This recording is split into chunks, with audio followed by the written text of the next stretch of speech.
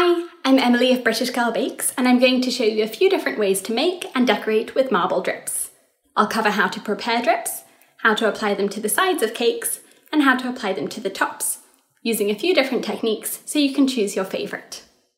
The first step is to prepare your drip, which you do by making a ganache by mixing cream with either chocolate or candy melts. For candy melts, the ratio is 4 parts of candy melts to 1 part of cream. So here I'm using 40 grams of candy melts and 10 grams of cream, which needs to be double cream or heavy whipping cream. Heat this in the microwave for 1 minute at 50% power and stir them together until it's smooth. If you prefer, you can use white chocolate, and the ratio for that is 3 parts of white chocolate to 1 part of cream.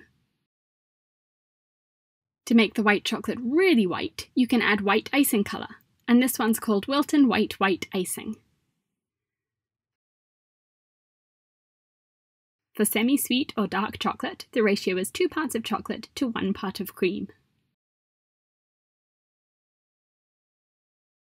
Okay, so the first way to create a marble drip is to mix 2 colours of ganache together. So here I have equal amounts of white and yellow ganache, and I'm pouring 1 colour into the other, giving it a single stir to blend it slightly to make it marbled. Instead of marbling 2 colours of ganache, you can use 1 colour of ganache and add gel food colour, swirling it slightly with a toothpick or a spoon. In a minute I'll show you how different these 2 options of drips look on cakes. Now we'll go over a few ways to apply the drip, starting with the sides of your cake. One way to apply the marble drip is to spoon it onto your cake. As with every drip, your cake should be refrigerated before applying the drip, so that the drips don't go all the way down to the bottom of the cake, because the coldness helps to stop them. Your drip needs to be the right consistency as well, and I cover all of this and more in lots of detail in my online course on 10 cake decorating techniques. You can see that with this drip, which was made with white ganache and yellow ganache, the colours are marbled but also quite blended together. Whereas for this cake, I'm using the drip I made with 1 colour of ganache swirled with teal gel. And this makes a much more dramatic marbled effect because the gel colour varies in darkness depending on its concentration, and the marbling lines are much more defined with gel than they are with ganache. If you're enjoying this tutorial, please click the thumbs up button. A fun way to jazz up a marble drip is to incorporate metallics, and for this next cake I'm using white and navy ganache with gold. I'm putting the white and navy in the same bowl and then adding a squirt of gold sheen, which is made by Americolor, or you can make your own by mixing gold luster dust with vodka. I'm swirling it slightly and then spooning it onto my cake to make the drips. Now, normally I prefer applying drips with a condiment bottle instead of a spoon, but you have more control over how much you blend the colours when you do it with a spoon. You can see that here. The colours looked nice and marbled in the bowl, and as I poured them into the bottle.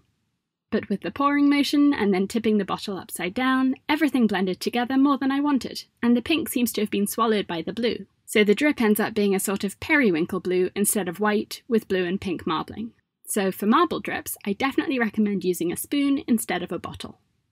But finally, another option to consider is to pour the marbled ganache onto your cake. Here I'm using a measuring jug with orange ganache, which for pouring needs to be a bit runnier than you might use for spooning it onto a cake. I'm adding some black ganache by squiggling it over the surface. Now I'm moving the jug around the top edge of the cake, letting the ganache flow out slowly to make the drips, and the colours are marbling together a bit less than if I'd spooned them onto the cake, so that the orange and black don't blend together too much to make brown. I have less control over the drips than I would if I used a spoon, but the marbling looks great. Now let's talk about the top of the cake. Normally I would pour the ganache onto the middle of the cake and spread it around with an offset spatula, which I'm doing here. But this blends the colours together so it reduces the marbled effect. Of course, if you're going to put something on top of the cake, like this chocolate sail, it doesn't matter if the marbling isn't obvious, because you're going to cover it up anyway. For this cake, to try to make the marbling more obvious, I'm pouring the colours on individually, spreading them to blend them slightly, and adding more individual colours on top to try to make it look more marbled. The effect is more marbled than spreading the already mixed colours onto the cake, but it's still not as marbled as the drips on the sides of the cake.